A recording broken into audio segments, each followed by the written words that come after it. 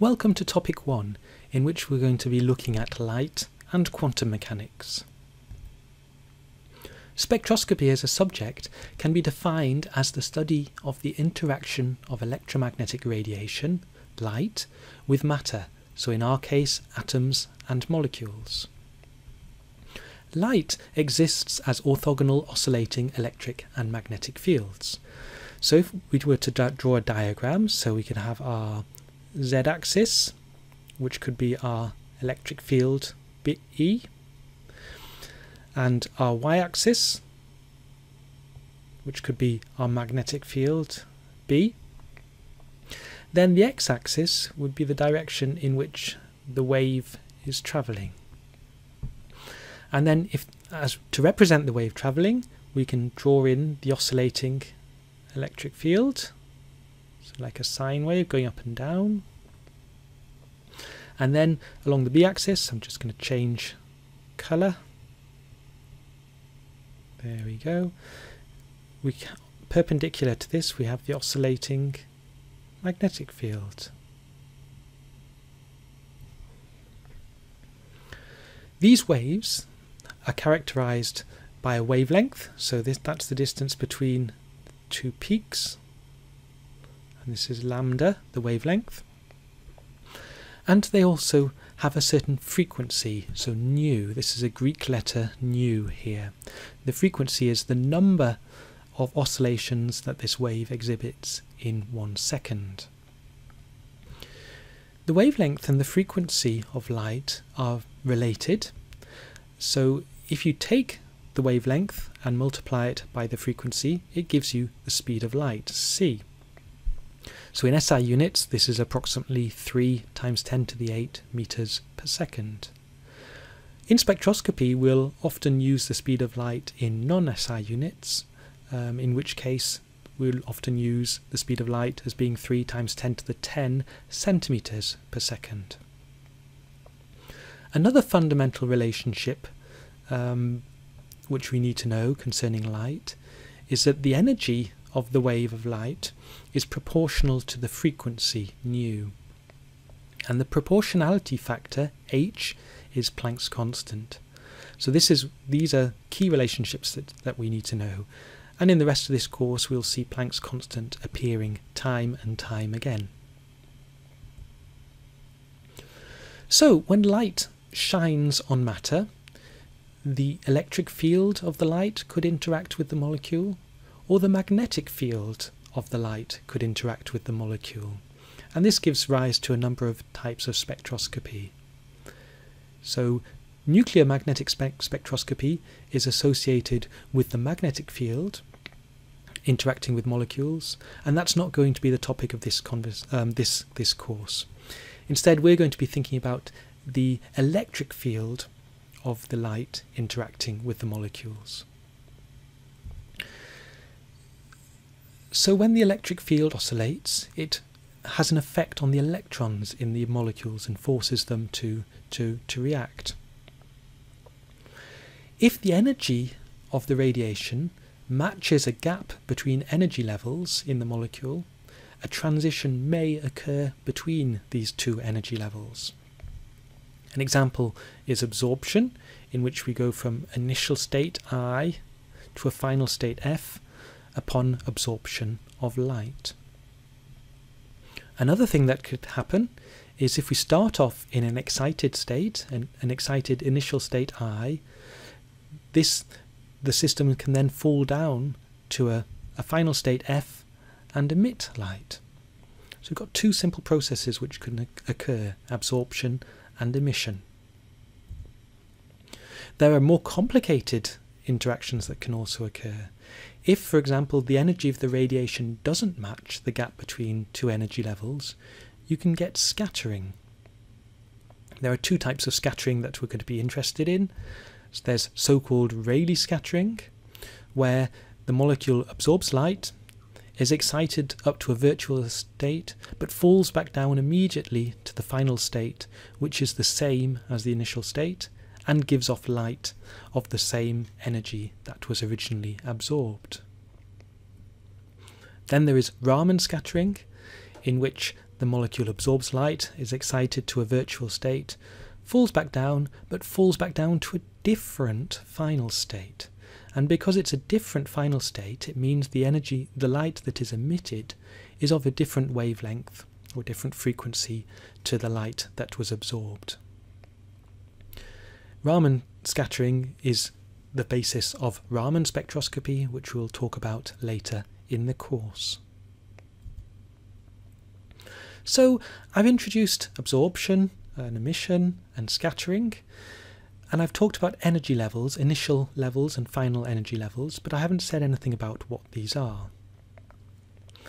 And there are all sorts of types of energy levels in molecules, and so this means that there are all sorts of types of transition. So we've got to think about the energy levels, the transitions, and we've got to think about the rules which say whether these transitions are allowed or not. As you might expect, all of these rules and these energy levels come from quantum mechanics. So there is a quantum mechanical view of spectroscopy, and that's based on looking at the wave function and the changes in the wave function from an initial to a final state. So the wave function of the system describes the quantum mechanical state of the system, and it's typically represented by the letter psi, the Greek letter psi. In this course we're just going to consider so-called stationary states, so where the wave function doesn't change as a function of time. When the system is in a stationary state with a wave function psi, this is associated with a specific energy, E, which is obtained by solving the Schrödinger equation for this wave function. So the Schrödinger equation we've seen before, H psi is equal to E psi, where H is the Hamiltonian operator. In this course, we're going to be thinking about different types of wave functions. We're going to be thinking about rotational, vibrational, and electronic wave functions. So we're going to be thinking about rotational, vibrational, and electronic energy levels and transitions between them. The total wave function of the system, so if you have a molecule, the total wave function is a product of the various component wave functions. So psi total is given by the electronic wave function, psi elec, multiplied by psi vib, so the vibrational wave function, multiplied by the rotational wave function, multiplied by the translational wave function. The energy of the system is given by the sum of the various energies. So the total energy is the sum of the electronic, vibrational, rotational, and translational energies. To a good approximation, the electronic energy is much larger than the vibrational energy, which is larger than rotational energy, which is larger than the translational energy. So we can actually treat the three types of transition and the three types of energy separately, which makes things easier because we only need to think about one of them at a time. So we can now imagine that we solve the Schrödinger equation for whatever wave function, so the vibrational wave function, and it gives us vibrational energy levels. So now we need to think about whether we're allowed to go from one vibrational energy level to another vibrational energy level, and that depends on selection rules. So a lot of this course is going to be looking at selection rules for processes. Selection rules come from quantum mechanics, and they can often be rationalized in terms of symmetry. The important thing is the so-called transition dipole moment, and this tells us whether a transition is allowed or not. It's effectively a measure of the shift in electronic distribution during a transition. For a transition to be allowed, and when we're thinking about quantum mechanics, this is always in terms of probabilities. So for a transition to have non-zero probability, the transition dipole moment must be non-zero. This transition dipole moment can be written using an equation.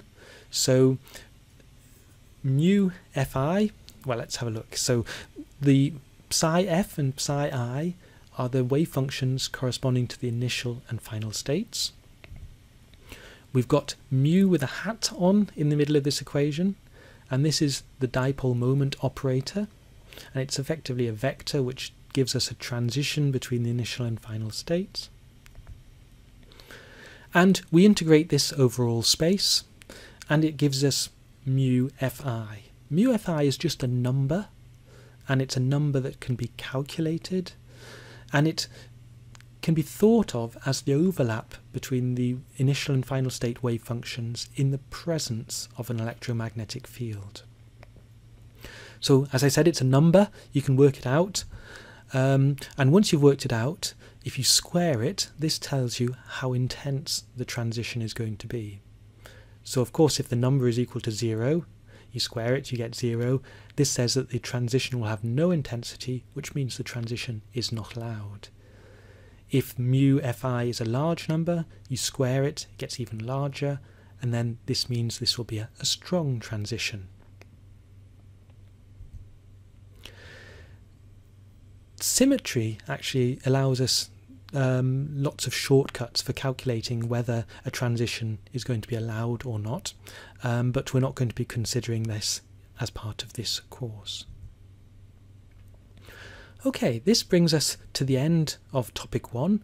So now your homework is to go and read sections 11.1 to 11.3 of Housecroft and Constable.